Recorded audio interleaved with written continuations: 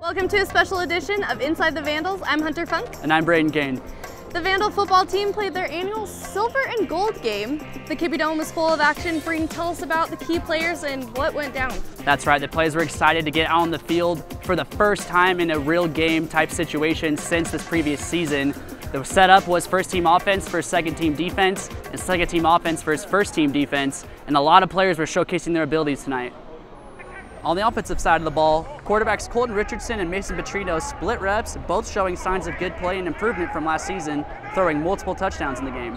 And on the receiving end of those touchdowns were wideouts Kurtrell Haywood and Jeff Cotton, both looking primed to be the go-to receivers for the Vandals next year. And last but not least, running backs Roshan Johnson and Andre Carter displayed their physicality on the field, breaking tackles throughout the game and fighting for extra yardage every time they touched the ball.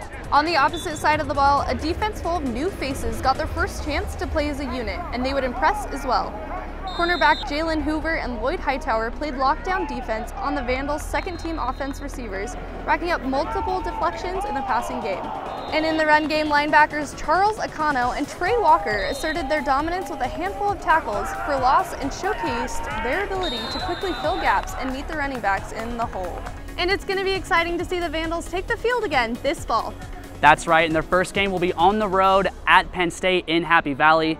Well, that's all the time we have for you tonight. For Inside the Vandals, I'm Braden Kane. And I'm Hunter Funk. And we'll see you guys next time.